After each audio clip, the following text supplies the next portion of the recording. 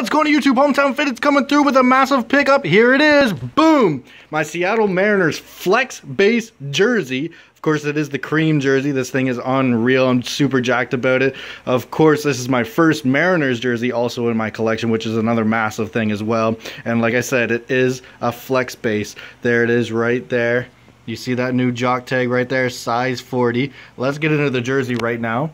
Of course, you got Mariners that is double stitched across the jersey right there, which I really like about the new flex base jerseys. It's not like it's double layer material. It's that they put a single layer inside and then they put another layer of stitching only around the letters. Of course, you got the Mariners logo right there, and then you come over to this sleeve right here and you've got the beautiful Seattle Mariners logo right there as well, with the majestic logo below it, with that new, of course, majestic flex base look with the majestic underneath the twin mountains there.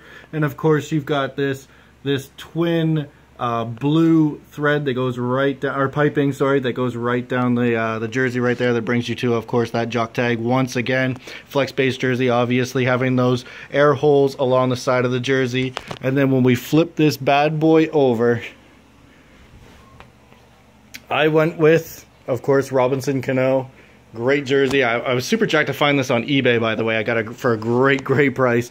But of course, you can see it there. Once again, it's not twin layer of material, but more or less just the one layer plus that gold stitching that's inside it.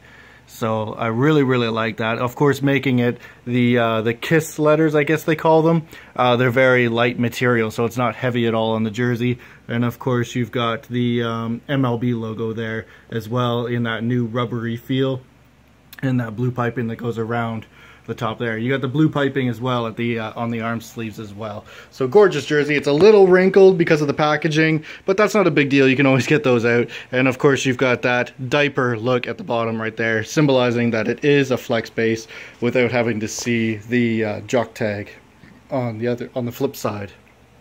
But anyway, that's it right there.